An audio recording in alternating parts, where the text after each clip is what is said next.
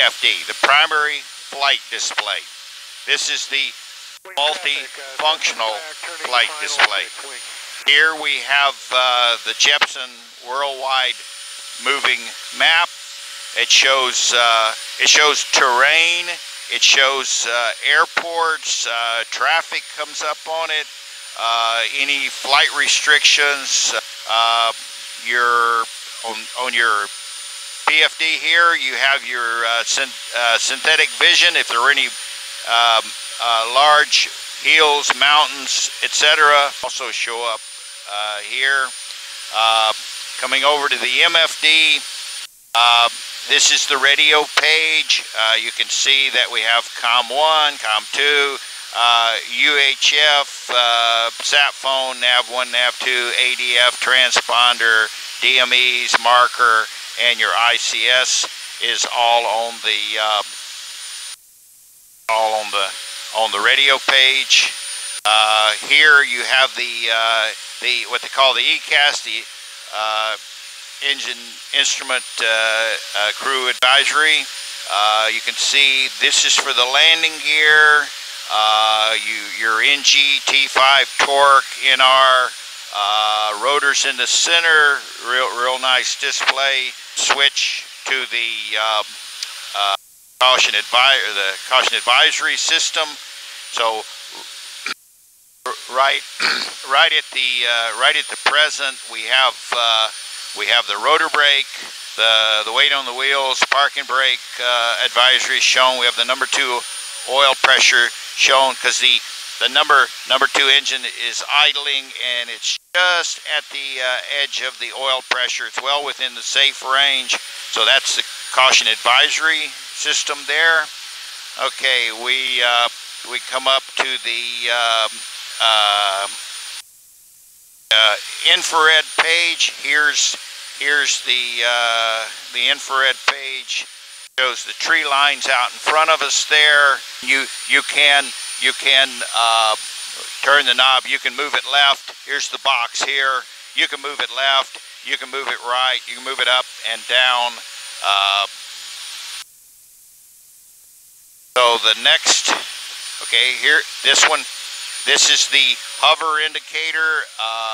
If you've ever had the experience to try and land a helicopter with 5 or 6 inches of snow on the runway, it's quite common when you come to a hover and start to set down, you'll go white out, and that means that everything outside is white. You have no reference to the ground whatsoever. You start drifting sideways, you touch down, you roll over.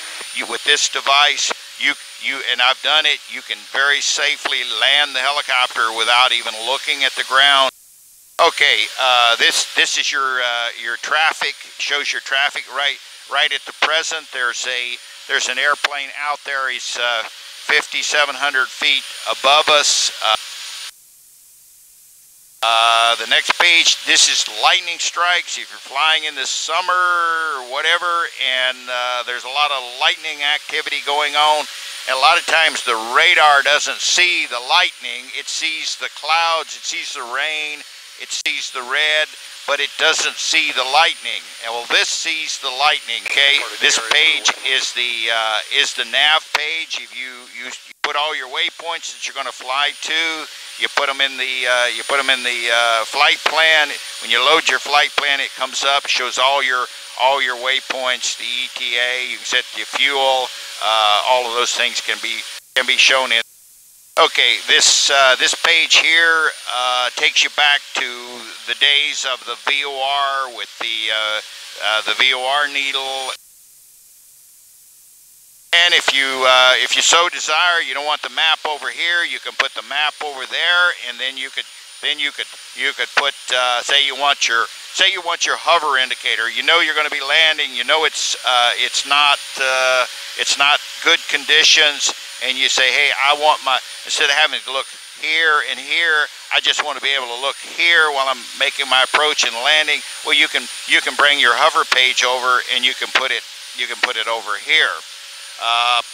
From there, let's move over to the center screen here. We have a sectional map with the helicopter displayed on the center screen.